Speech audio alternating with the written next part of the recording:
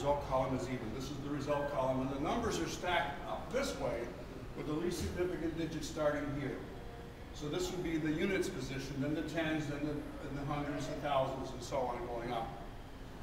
We started the knurled nut and go up. The bottom 5 are doing another equation at the same time. We're doing a 5th order polynomial up here at the top, and it turns out to be this polynomial. 9x to the 5th plus 5x to the 4th plus x cubed plus 7x squared plus 4x plus 41. Now, would you like to do that one by hand, by yourself, by hand? I don't think so. But you could at least do the first 7 by hand and get a table. And then using the table, you can compute it on and on and on forever. Okay? So, what we put into the machine are the numbers from the difference table for this in the top ranks, above from the knurled nut on up. On the bottom, we have a very simple equation called result equals x. So when x equals 0, the result is 0. When x equals 1, the result is 1. When x equals 2, the result is 2. Okay, for consecutive values of x. And what's the difference? Well, 0 from 1 is 1. 1 from 2 is 1. 2 from 3 is 1. And so on. The difference is 1, a constant. And there's nothing, everything else to the right is 0. So we have a 1 in this column that keeps adding to this and getting reset, and adding to this and getting reset. Okay? So we just keep what x is down here. We keep track of x. So we know for x what the result is. It's matched. Now how does it work? Well, the odd column counts down to 0. It's a destructive read. So if we look at the first column that has a number in it, this is the number column right here. It has 1,080. Let's give them a 2 result t-shirt. All right, sure. Okay. I'd love to try. So watch this a little bit. That's the add. This is the reset. That's the add. And that's the reset of the evens. So there's the odd reset, the even, and the even reset. Now what do I mean by that? Well, when the odd column counts down to 0, this gear in between transmits the value that's being turned as it counts down through the gear in the middle to the other column next to it. And so that column counts up. Now you might say to yourself, well, how's that possible? Well, the odd column has the numbers on the number wheels that go around in a counterclockwise direction. In order to count them down, you turn the gear counterclockwise. And when you do that, something like the 8 here will go 8, 7, 6, 5, 4, 3, 2, 1, 0. And as it turns counterclockwise, the gear in between will turn out 8 positions in a clockwise direction. It's engaged to the even gear, which turns counterclockwise and turns 8 positions.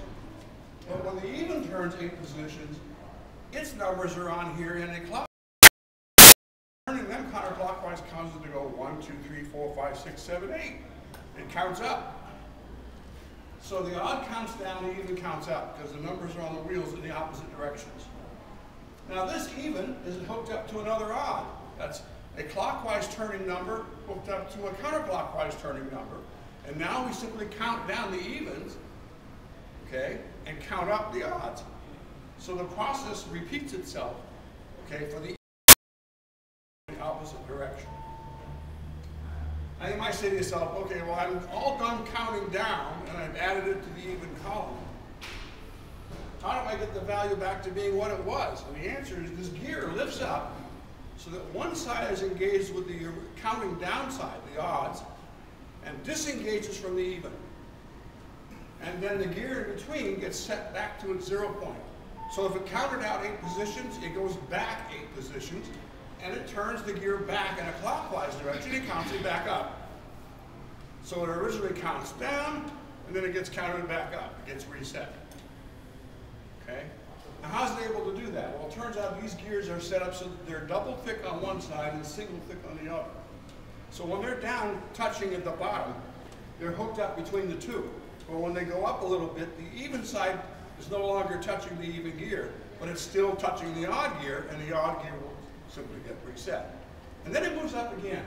And when it moves up again, it's not touching either side. It disengages completely. Because during that part of the cycle, we're doing the same thing between the even and the odd next door. Its gear drops down, adds from one gear to the next, moves up a level, and resets the even. And then moves up again, so it's disengaged, so we can go back to doing the odds again. So a complete cycle is odd is added to even, odd is reset, disengage. The other side does even is added to odd, even is reset, disengage, and back and forth we go. And you can watch that with these two levers.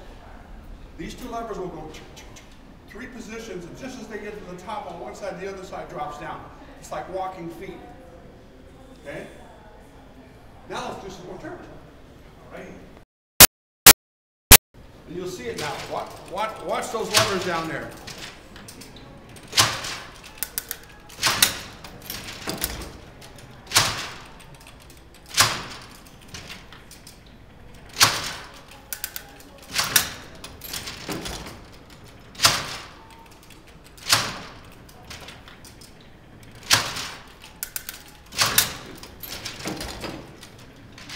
Okay. That's 3 more answers. We've done 5 answers while you were here. It takes about 8 seconds to compute one new value.